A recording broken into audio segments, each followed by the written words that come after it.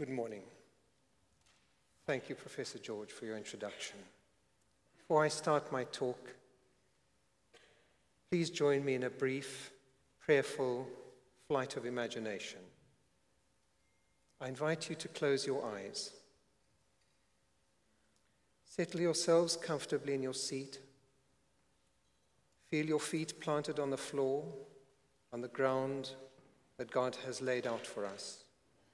Let your hands lie relaxed in your lap. Become aware of your breathing as the air that God has given you to live fills your lungs and empties out again, streams in and streams out, like the waves on the beach rushing up onto the sand and running back out again.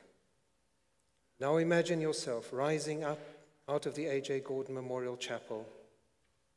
See your campus spread out below you, looking smaller and smaller as you rise swiftly higher until the whole world is within your vision. God's earth is now before you, the size of a basketball, beautiful and blue. Reach out your hands, literally, and gently take hold of this globe and bring it down into your lap. Move your fingers over the earth's contours. Dip your one hand into the bracing cold of the Arctic Ocean, your other hand into the mild warmth of the Indian Ocean. Feel the cold, damp, sharp height of the Himalayas and the dry, warm, curvy flatness of the Sahara. Feel the branches of great trees lightly scratching your palms, the leaves of little bushes brushing against your fingers, and the waving grasses of the plains tickling your wrists. Your hands move over the rough, tough hide of a big elephant, then the soft, silky smoothness of a little rabbit.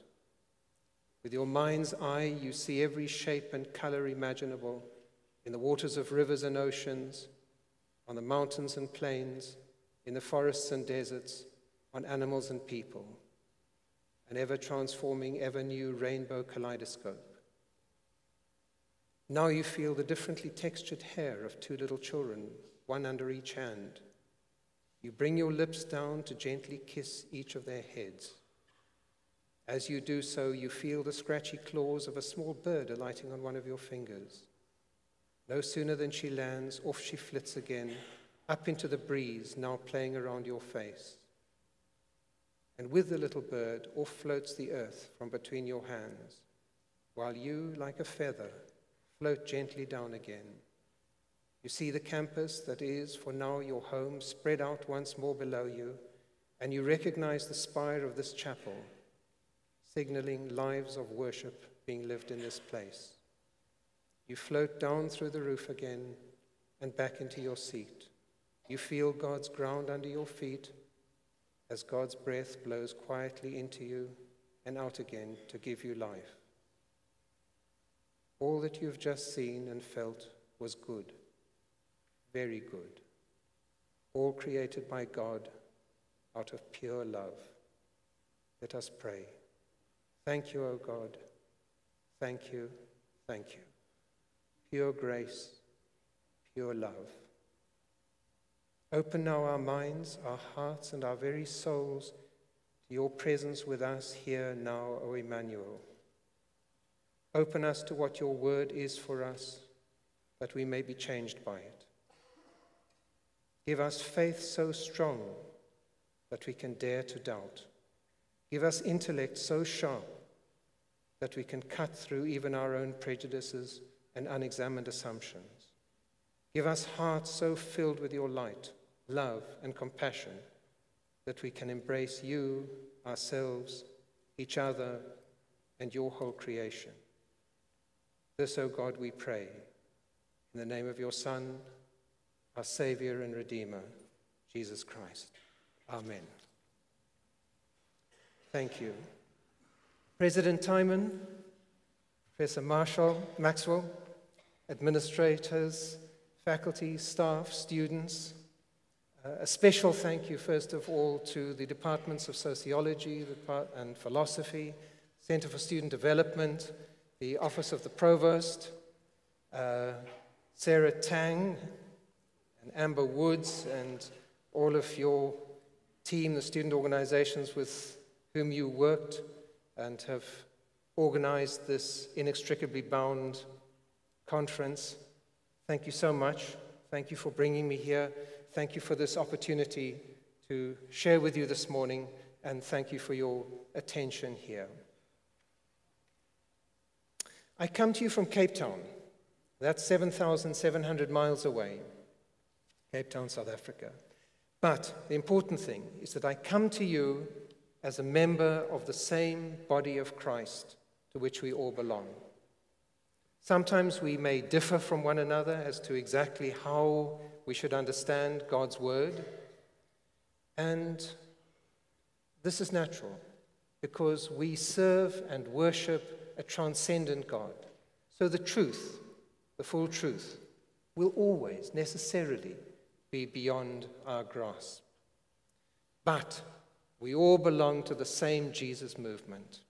So we all have in common key points of reference in Scripture and in our experience of the love of God.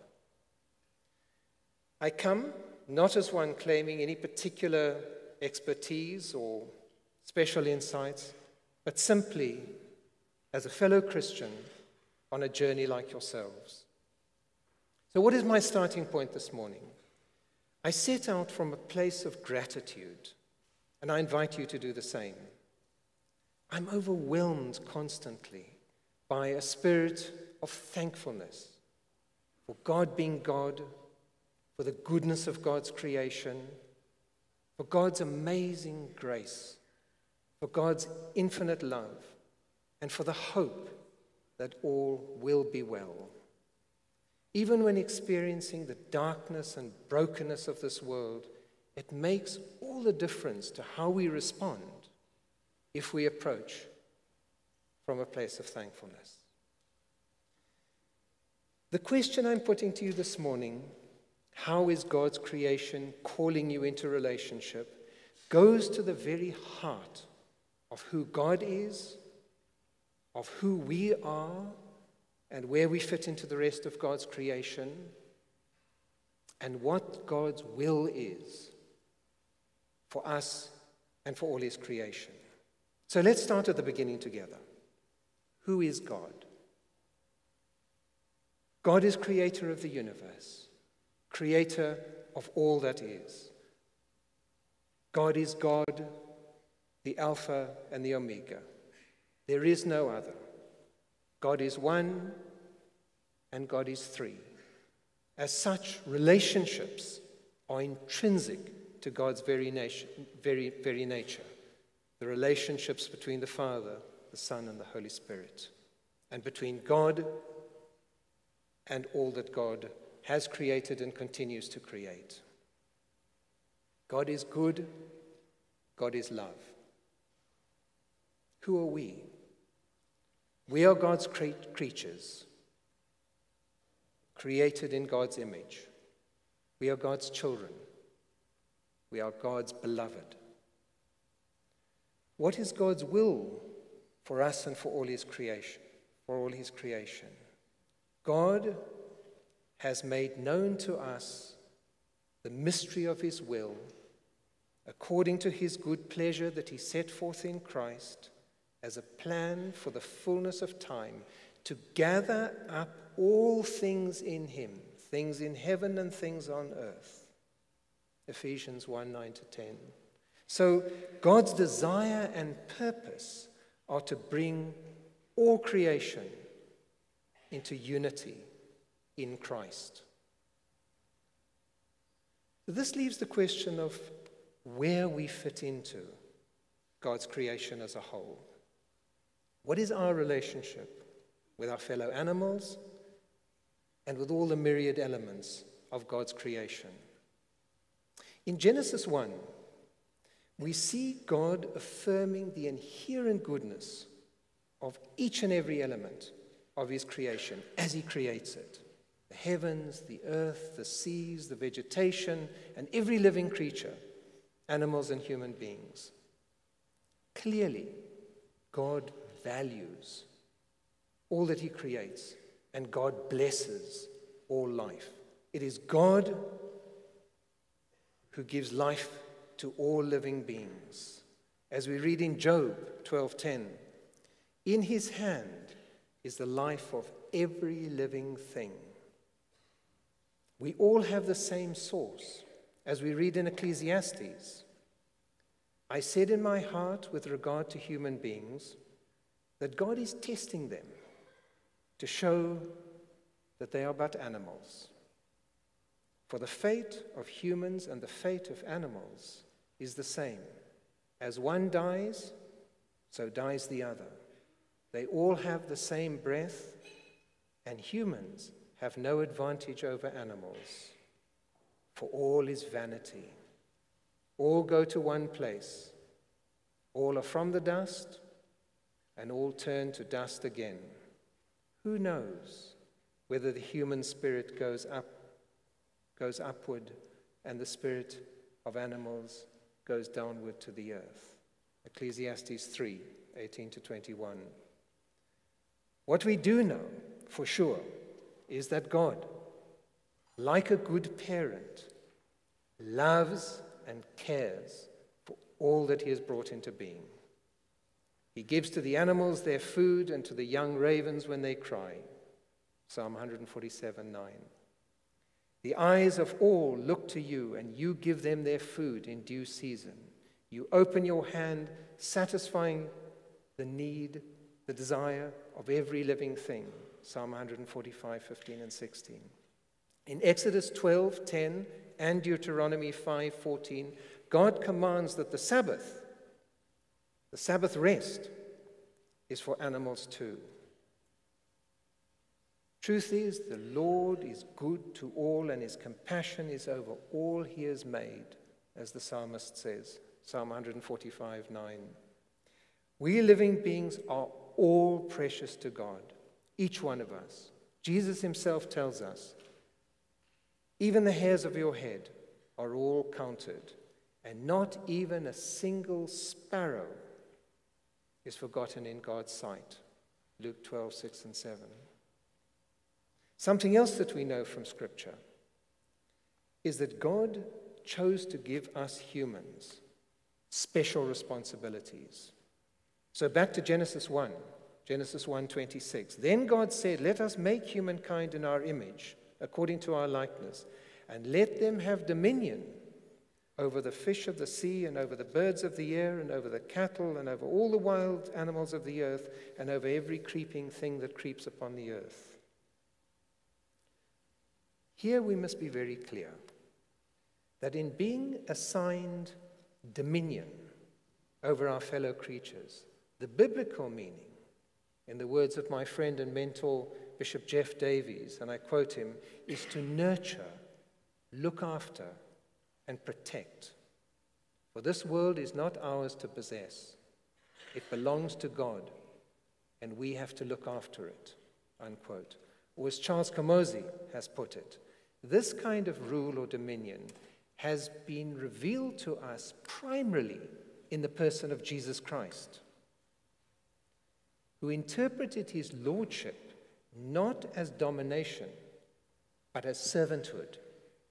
We are called to be like Jesus and use our dominion to serve and protect the most vulnerable. This includes, writes Camozzi, vulnerable non-human animals. With Christ as our guide, human dominion over creation must be about self-sacrificial love, unquote.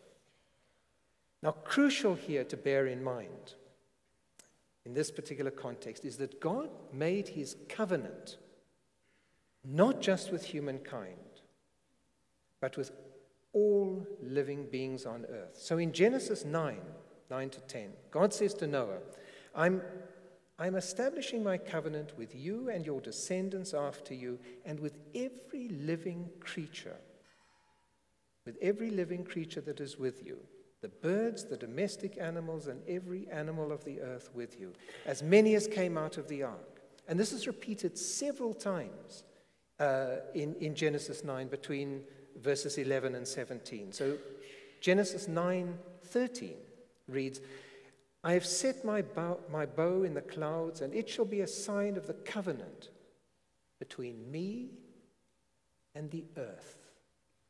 So God makes his covenant not just with humankind, but also with every living creature. And not only with every living creature, but with the earth. And what is at the heart of this covenantal relationship with us all? Love. Love. God's love for us and all that he created. For God so loved the world that he gave his only begotten Son. John 3:16. So then, how does God want us, his creatures, to be with one another? Everything in Scripture indicates that God wishes his creatures to reflect, share, and reciprocate his love, and for us to be at peace with him and with one another.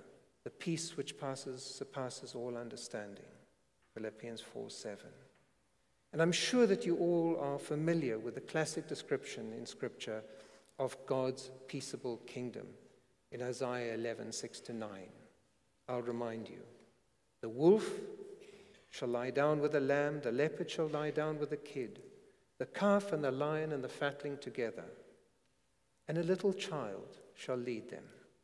The cow and the bear shall graze, their young shall lie down together, and the lion shall eat straw like the ox. The nursing child shall play over the hole of the asp, and the weaned child shall put its hand on the adder's den. They will not hurt or destroy on all my holy mountain, for the earth will be full of the knowledge of the Lord as the waters cover the sea. How beautiful is that? And what does God want specifically from us as humans? The succinct and at the same time most comprehensive answer that we have to that question is that given us by Jesus himself. So when one of the Pharisees, a lawyer, asked him, "Teacher, which commandment in the law is the greatest?" You all know this. Jesus answered, "You shall love the Lord your God with all your heart, with all your soul, with all your mind." This is the greatest and first commandment, and a second is like it. You shall love your neighbor as yourself. On these two commandments hang all the law and the prophets. Matthew 22:36-40. The Pharisee then follows up by asking Jesus, "Who is my neighbor?" Luke 10:29. And Jesus responds. Remember how Jesus responds. Jesus responds by not telling the Pharisee who his neighbor is, but he responds with the parable of the Good Samaritan. And what fascinates me about this is how in the process, Jesus flips the Pharisee's question around. He doesn't tell the Pharisee about who is and who isn't his neighbor. He tells, remember, the story of the Good Samaritan. He doesn't talk about whether the person lying abandoned and injured on the side of the road is or isn't his neighbor. He asks the Pharisee, was it the priest or the Levite or the Samaritan who was the neighbor? Who was the neighbor to this person?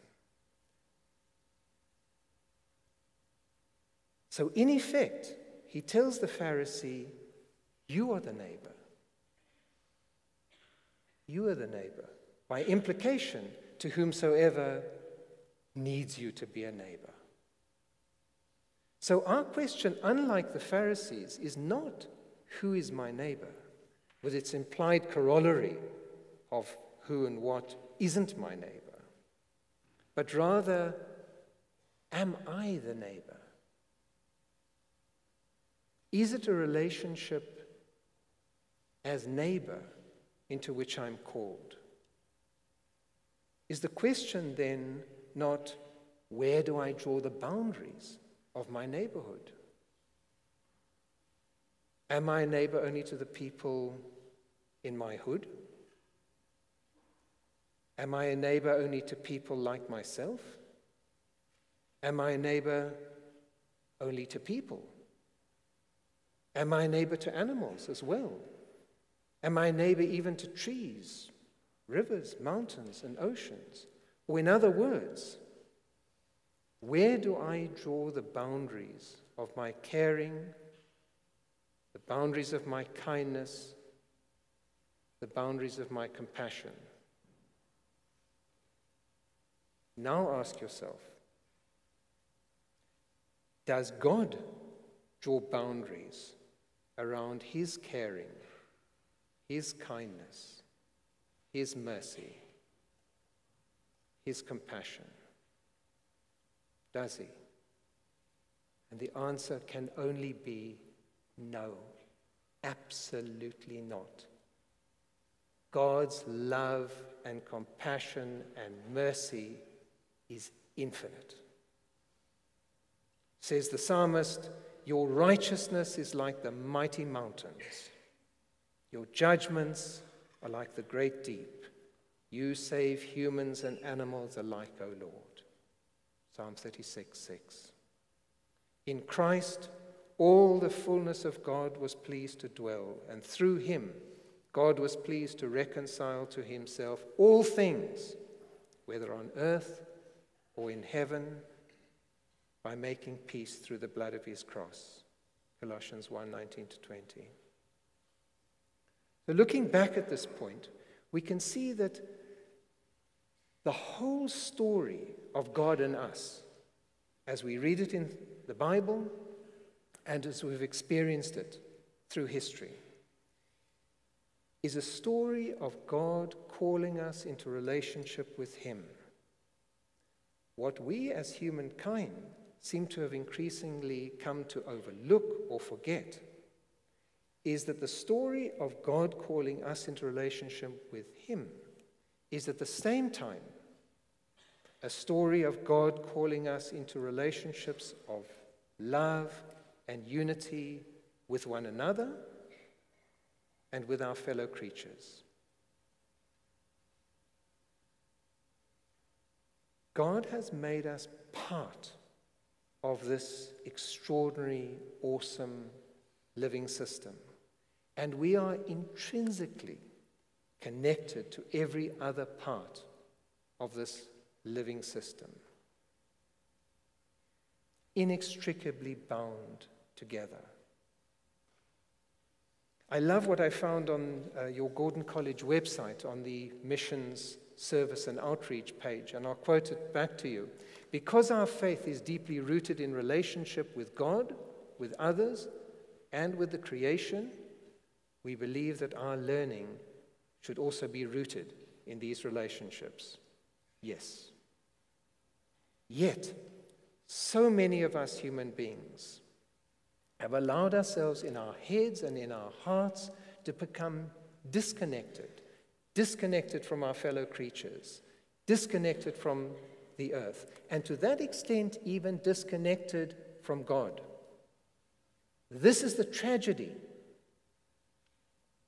of humankind's fall, the tragedy of our sinfulness. Being disconnected, we don't care. With the priest and the Levite, we pass by on the other side, averting our eyes from the one who lies naked, beaten, and left for dead by the side of the road. We've forsaken our sacred roles as nurturers, carers, and protectors. We've turned on each other and on the earth. We've come to treat the rest of creation as if it belongs to us and not to God, as if it is property to use and abuse at will without regard to God's will. The bitter fruits of our broken relationships with each other, with other living creatures, and yes, with God, are on display all around us in the world today. As the earth cries, God's creation calls out to us, calls us back into relationship with our fellow beings, with our home, the earth, and with God himself. And what does such relationship entail for us? It entails, I would suggest, firstly, repentance. Repentance. Repent of how we limit our love for God, by limiting our love for God's creation. Repent of the harm we do to the earth and the injury we do to our fellow creatures, if not ourselves individually, then indirectly, corporately. Just think, for example, of the pain, suffering, indignity, disrespect, and ecological damage caused by the factory farming of animals that end up on our plates and ultimately in the very cells of our own bodies. Repent of the violence we do to each other by participating in and allowing to continue a global politico-economic system that causes billions of people around the world to suffer hunger and starvation, even while there is sufficient food produced to feed quite adequately the entire world population. Repent of the violence we do to each other, participating in and allowing to continue systems of patriarchy that cause billions of women to be violated physically and emotionally, deprived of education, and in many parts of the world doing the bulk of productive labor while having little or no control over their own lives. And of course, true repentance is about much more than simply saying, I'm wrong, I'm sorry, I repent. It's about changing my ways. We have to, in the words of John the Baptist, bear fruit worthy of repentance. Matthew 3:8. It's about dying to ourselves and becoming renewed through Christ. It's about participating in God's plan to do his will on earth as in heaven. As we reconnect more deeply, God revives within us his caring spirit. A new heart I will give you, and a new spirit I will put within you. And I will remove from your body the heart of stone and give you a heart of flesh. Ezekiel 36:26. If our hearts are true and our faith firm, then through prayerfully deepening our understanding of God's word and our understanding of God's world, we shall be shown what to do.